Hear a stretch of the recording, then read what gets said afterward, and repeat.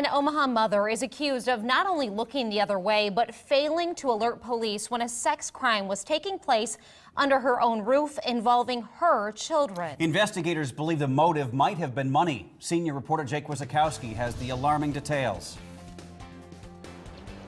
It's at this Midtown apartment complex where a 31-year-old mother is accused of knowing one of her children sexually assaulted his siblings and doing nothing about it.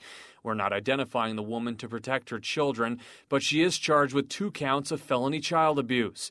Police say the woman's 12-year-old son sexually assaulted his younger sisters and 4-year-old brother. The mother never reported the abuse, but a former friend, Latasha Collier, who spent a lot of time with the kids, called CPS. And I felt like those kids needed me. The mother apparently told Collier that she wouldn't call Child Protective Services because she didn't want to lose a monthly disability check she received for the 12-year-old that was committing the acts. But when you let your son do this to your youngest children and you blame it on not having a check, like, you deserve not to ever even be close to a little kid again. The children were taken to Project Harmony. They told investigators the mother knew about the touching, but she would say, "Whatever goes in my house stays in my house."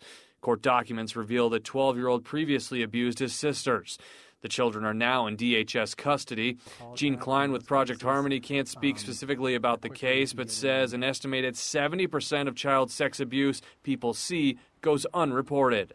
And it just means we have to do even more work around making sure people know when to report it and how to report child abuse, and then whether the consequences of not reporting abuse or neglect. It can be pretty devastating to a child to try to tell someone what was going on and then there's no action. The mother was released from jail on her own recognizance. She wasn't home when we tried to speak with her. If convicted, she faces up to 10 years in prison. Jake Wizakowski, KMTV Action 3 News. And the mother has been ordered not to visit her children. If you suspect child abuse, call the Abuse Neglect Hotline. We have that information at our website, KMTV.com.